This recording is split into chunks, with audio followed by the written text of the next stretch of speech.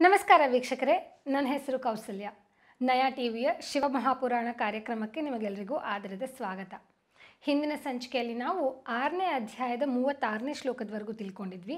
ಇವತ್ತು ಇಂದಿನ ಸಂಚಿಕೆಯಲ್ಲಿ ನಾವು ಮುಂದೆ ಏನೇನು ವಿಧಿವಿಧಾನಗಳಿದೆ, ಒಂದು ಶಿವಪುರಾಣವನ್ನು ಕೇಳಬೇಕಾದ್ರೆ ಓದಬೇಕಾದ್ರೆ ಯಾವ ಪ್ರಕಾರವಾಗಿ ನಾವು ಅದನ್ನು ಆಚರಣೆ ಮಾಡಬೇಕು ಅನ್ನೋದನ್ನು ಮತ್ತಷ್ಟು ವಿಷಯಗಳನ್ನು ತಿಳ್ಕೊಳ್ಳೋಣ ಬನ್ನಿ.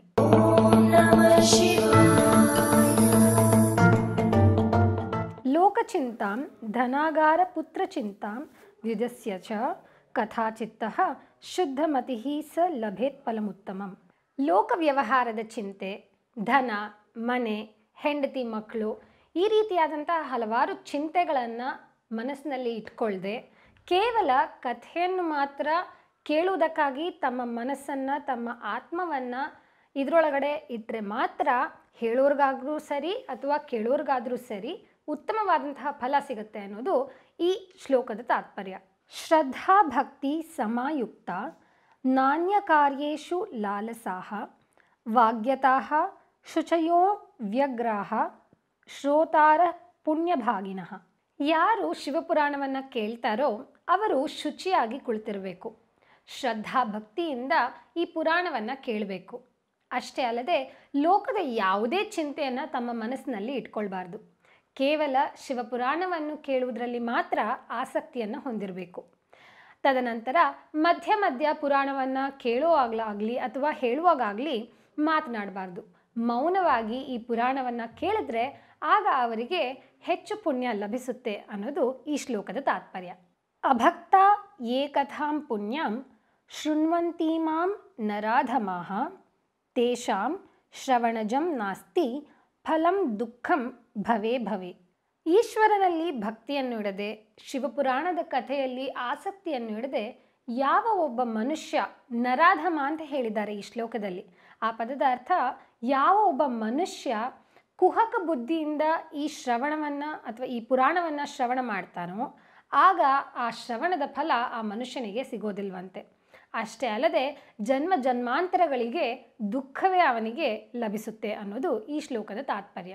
ಹಾಗಾಗಿ ಯಾರೇ ಆಗಲಿ ಈ ಶ್ಲೋಕವನ್ನು ಕೇಳುವಾಗಲಿ ಅಥವಾ ಈ ಶ್ಲೋಕವನ್ನು ಹೇಳುವಾಗಲಿ ಬಹಳ ಭಕ್ತಿಯಿಂದ, ಶ್ರದ್ಧೆಯಿಂದ, ಈಶ್ವರನಲ್ಲಿ ನಂಬಿಕೆಯನ್ನು ಇಟ್ಟು, ಶಿವಪುರಾಣದಲ್ಲಿ ಆಸಕ್ತಿಯನ್ನು ಇಟ್ಟು ಕೇಳಬೇಕಾಗತ್ತೆ. ಅಸಂಪೂಜ್ಯ ಪುರಾಣಂ ಯೇ ಯಥಾಶಕ್ತ್ಯಾ ಹ್ಯುಪಾಯನೈಃ ಶೃಣ್ವಂತೀಮಾಂ ಕಥಾಂ ಮೂಢಾಃ ಸ್ಯುರ್ದರಿದ್ರಾನ ಪಾವನಾಃ. ಯಾವ ಮನುಷ್ಯ ಪುರಾಣವನ್ನು ಕೇಳೋದಕ್ಕೆ ಬರ್ತಾನೆ ಆತ ಪುರಾಣವನ್ನು ಕೇಳಿದ ನಂತರ ಶಿವನಿಗಾಗಿ ಅಥವಾ ಆ ಶಿವಪುರಾಣವನ್ನು ಓದಿದಂತಹ ವಿದ್ವಾಂಸನಿಗಾಗಿ ಒಂದಷ್ಟು ಕಾಣಿಕೆಯನ್ನು ಸಲ್ಲಿಸಬೇಕು. ಇಷ್ಟೇ ಸಲ್ಲಿಸಬೇಕು ಅನ್ನೋದೇನಿಲ್ಲ, ಆದರೆ ತಮ್ಮ ಕೈಲಾದಷ್ಟು ಕಾಣಿಕೆಯನ್ನು ಅವರು ಹುಂಡಿಯಲ್ಲಾಗಲಿ ಅಥವಾ ಆರತಿ ತಟ್ಟೆಯಲ್ಲಾಗಲಿ ಹಾಕಬೇಕು. ಹಾಗೆ ಮಾಡಲಿಲ್ಲ ಅಂದರೆ ನಮ್ಮ ಕೈಯಲ್ಲಿ ಯತ್ನವಿದೆ, ನಾವು ಕಾಣಿಕೆಯನ್ನು ಕೊಡಬಹುದಾದರೂ ನಾವು ಜಿಪುಣಿತನ ಮಾಡಿ ಅಲ್ಲಿ ಶಿವನಿಗೋಸ್ಕರ ಏನೂ ಕಾಣಿಕೆಯನ್ನು ಸಲ್ಲಿಸದೆ ಹೋದರೆ ಆಗ ಆ ಮನುಷ್ಯ ತನ್ನ ಮುಂದಿನ ಜನ್ಮದಲ್ಲಿ ಪಾಪಿಯಾಗಿಯೂ, ಮೂಢನಾಗಿಯೂ, ಅಪವಿತ್ರನಾಗಿಯೂ ಹಾಗೂ ದರಿದ್ರವನ್ನು ಹೊಂದಿದವಂತನಾಗಿಯೂ ಹುಟ್ಟುತ್ತಾನೆ. ಕಥಾಯಾಂ ಕಥ್ಯಮಾನಾಯಾಂ ಗಚ್ಚಂತ್ಯನರ್ಥ ಯೇ ನರಾಃ ಭೋಗಾಂತರೇ ಪ್ರಣಶ್ಯಂತಿ ತೇಷಾಂ ದಾರಾದಿ ಸಂಪದಃ. ಶಿವಪುರಾಣವನ್ನು ಕೇಳುವ ಸಮಯದಲ್ಲಿ ವಿದ್ವಾಂಸರಾಗಿರಬಹುದು ಅಥವಾ ಪುರಾಣಜ್ಞನಾಗಿರಬಹುದು, ಯಾವುದೇ ರೀತಿಯಾದಂತಹ ಬ್ರಾಹ್ಮಣನಾಗಿರಬಹುದು, ಅವರು ನಮಗೆ ಶಿವಪುರಾಣವನ್ನು ತಿಳಿಸ್ಕೊಡ್ತಾ ಇರುವಂತಹ ಸಮಯದಲ್ಲಿ ಬೇರೆ ಕಡೆ ನಮ್ಮ ಆಸಕ್ತಿ ಹೋಯಿತು ಅಂದರೆ ಬೇರೆ ಯಾವುದಾದ್ರೂ ಕೆಲಸದ ಕಡೆ ನಮ್ಮ ಗಮನ ಹರಿದು ನಾವು ಆ ಮಧ್ಯೆ ಅಲ್ಲಿಂದ ಎದ್ದು ಹೋದರೆ ದಾರಾದಿ ವಿಷಯೋಪಭೋಗಗಳಲ್ಲಿ ಆಯಾ ಸಂಪತ್ತುಗಳು ನಾಶವಾಗುತ್ತೆ ಅನ್ನೋದು ಈ ಶ್ಲೋಕದ ತಾತ್ಪರ್ಯ.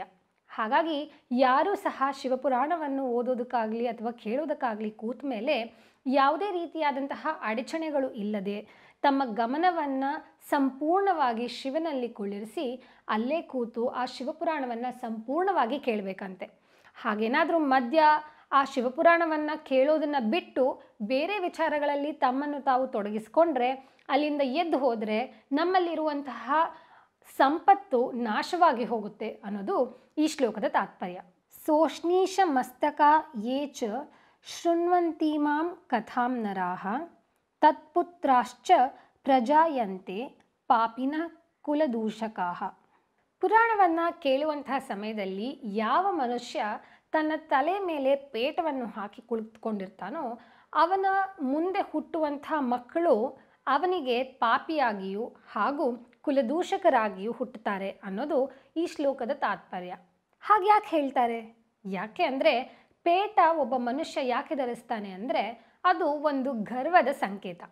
ಹಾಗಾಗಿ ಆ ಪೇಟವನ್ನು ಹಾಕ್ಕೊಂಡು ಕುಳಿತರೆ ಆ ಮನುಷ್ಯನಲ್ಲಿ ಗರ್ವ ಹಾಗೇ ಇರತ್ತಂತೆ. ಆದರೆ ಶಿವಪುರಾಣವನ್ನು ಕೇಳುವಾಗ ನಮ್ಮ ಹರಿಷಡ್ವರ್ಗಗಳನ್ನು ತೊರೆದು ನಮ್ಮ ಭಕ್ತಿಯಿಂದ ಶ್ರದ್ಧೆಯಿಂದ ನಾವು ಶಿವನನ್ನು ಆರಾಧಿಸಬೇಕು. ಪೇಟವನ್ನು ಹಾಕ್ಕೊಂಡು ಕುಳಿತರೆ ನಾವೇನೋ ಶಿವನಿಗಿಂತಲೂ ಹೆಚ್ಚು ಅನ್ನುವಂಥ ಗರ್ವ ಆ ಮನುಷ್ಯನಲ್ಲಿ ಕೂತಿರಬಹುದು. ಹಾಗಾಗಿ ಅವನ ತಲೆ ಮೇಲೆ ಅವನು ಪೇಟ ಹಾಕಿ ಕುಳಿತುಕೊಳ್ಬಾರ್ದು ಅನ್ನೋದು ಈ ಶ್ಲೋಕದ ತಾತ್ಪರ್ಯ. ತಾಂಬೂಲಂ ಭಕ್ಷಯಂತೋ ಯೇ ಶೃಣ್ವಂತೀಮಾಂ ಕಥಾಂ ನರಾಃ ಸ್ವವಿಷ್ಠಾಂ ಸ್ವಾದಯಂತ್ಯೇತಾನ್ನರಕೆ ಯಮಕಿಂಕರಾಃ.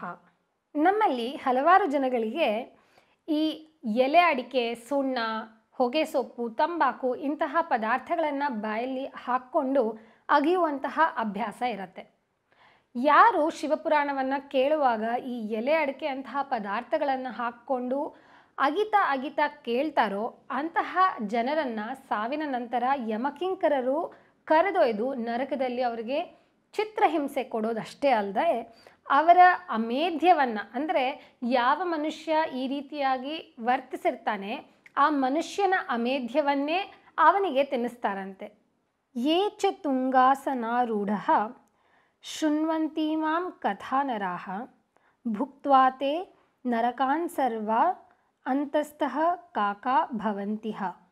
ಯಾವ ಮನುಷ್ಯ ಈ ಶಿವಪುರಾಣವನ್ನು ಹೇಳುವಂಥ ಸಮಯದಲ್ಲಿ ಅಥವಾ ಕೇಳುವಂಥ ಸಮಯದಲ್ಲಿ ಎತ್ತರವಾದ ಆಸನದಲ್ಲಿ ಕುಳಿತಿರ್ತಾನೋ ಅಂತಹ ಮನುಷ್ಯನಿಗೆ ನರಕದಲ್ಲಿ ಚಿತ್ರವೇದನೆ ಕೊಡಲಾಗುತ್ತಂತೆ. ಅಷ್ಟೇ ಅಲ್ಲದೆ ಅವನೊಬ್ಬ ಕಾಗೆಯಾಗಿ ಹುಟ್ಟುತ್ತಾನೆ ಅಂತ ಈ ಶ್ಲೋಕದಲ್ಲಿ ಹೇಳಿದ್ದಾರೆ. ಏ ವಿರಾಧ್ಯಾಸನಾರೂಢಃ ಶೃಣ್ವಂತೀಮಾಂ ಕಥಾಶುಭಾಂ ಭುಕ್ತ್ವಾತೆ ನರಕಾನ್ ಸರ್ವಾನ್ ವಿಷವೃಕ್ಷ ಭವಂತಿ ವೈ. ಯಾವ ಮನುಷ್ಯ ಸಿಂಹಾಸನ ಅಥವಾ ವೀರಾದಿ ಆಸನಗಳನ್ನು ಹಾಕ್ಕೊಂಡು ಕುಳಿತು ಈ ಶಿವಪುರಾಣವನ್ನು ಕೇಳ್ತಾನೋ ಅಂತಹ ಮನುಷ್ಯ ನರಕವನ್ನು ಅನುಭವಿಸಿ ನಂತರ ಅವನ ಮುಂದಿನ ಜನ್ಮದಲ್ಲಿ ವಿಷಪೂರಿತವಾದಂತಹ ಒಂದು ವೃಕ್ಷವಾಗಿ ಅಥವಾ ಗಿಡವಾಗಿ ಹುಟ್ಟಿ ಬರ್ತಾನಂತೆ. ಹಾಗಾಗಿ ನಾವು ಈ ಶಿವಪುರಾಣವನ್ನು ಕೇಳುವಂತಹ ಸಮಯದಲ್ಲಿ ತುಂಬ ಅಲಂಕಾರಗೊಂಡಿರುವಂತಹ ಅಥವಾ ಶೋಭಿಸ್ತಾ ಇರುವಂತಹ ಆಸನದ ಮೇಲೆ ಕುಳಿತುಕೊಳ್ಬಾರ್ದು. ಅಸಂಪ್ರಣಮ್ಯ ವಕ್ತಾರಂ ಕಥಾಂ ಶೃಣ್ವಂತಿ ಯೇ ನರಾಃ ಭುಕ್ತ್ವಾತೆ ನರಕಾನ್ ಸರ್ವಾನ್ ಭವಂತ್ಯರ್ಜುನ ಪಾದಪಾಹ. ಯಾವ ಮನುಷ್ಯ ಶಿವಪುರಾಣವನ್ನು ಕೇಳುವಾಗ ಪುರಾಣಿಕನನ್ನು ಅಥವಾ ಆ ಪುರಾಣವನ್ನು ನಮಗೆ ತಿಳಿಸ್ಕೊಡ್ತಾ ಇರುವಂತಹ ಬ್ರಾಹ್ಮಣನನ್ನು ನಮಸ್ಕಾರ ಮಾಡದೆ ಅವನಿಗೆ ಸಲ್ಲಬೇಕಾದಂತಹ ಗೌರವವನ್ನು ಸಲ್ಲಿಸದೆ ಕೂತು ಶಿವಪುರಾಣವನ್ನು ಕೇಳ್ತಾನೋ ಅವನಿಗೆ ಶ್ರವಣ ಫಲವಂತೂ ಸಿಗೋದಿಲ್ಲ. ಅಷ್ಟೇ ಅಲ್ಲದೆ ಅವನು ನರಕವನ್ನು ಕೂಡ ಅನುಭವಿಸ್ತಾನೆ. ಅದಾದ ಮೇಲೆ ತನ್ನ ಮುಂದಿನ ಜನ್ಮದಲ್ಲಿ ಅವನು ಮತ್ತಿ ವೃಕ್ಷನಾಗಿ ಜನ್ಮವನ್ನು ತಾಳ್ತಾನೆ ಅನ್ನೋದು ಈ ಶ್ಲೋಕದ ತಾತ್ಪರ್ಯ. ಅನಾತುರಾಶ್ರಯಾನ ಯೇ ಶೃಣ್ವಂತೀಮಾಂ ಕಥಾಂ ನರಾಃ ಭುಕ್ತ್ವಾತೆ ನರಕಾನ್ ಸರ್ವಾನ್ ಭವಂತ್ಯ ಜಗರಾದಯಃ.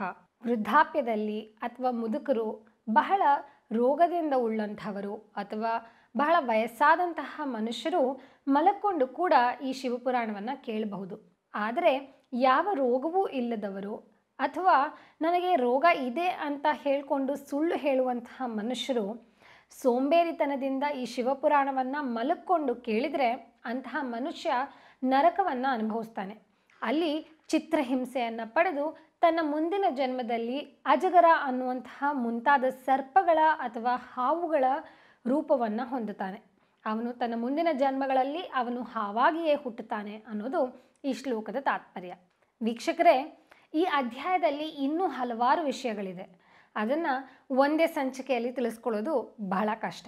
ಹಾಗಾಗಿ ಮುಂದಿನ ಸಂಚಿಕೆಯಲ್ಲಿ ನಾನು ನಿಮ್ಮನ್ನು ಮತ್ತೆ ಭೇಟಿ ಮಾಡ್ತೀನಿ. ಮತ್ತಷ್ಟು ವಿಚಾರಗಳನ್ನು ತಿಳ್ಕೊಳ್ಳೋಣ. ಅಲ್ಲಿವರೆಗೂ ಧನ್ಯವಾದಗಳು.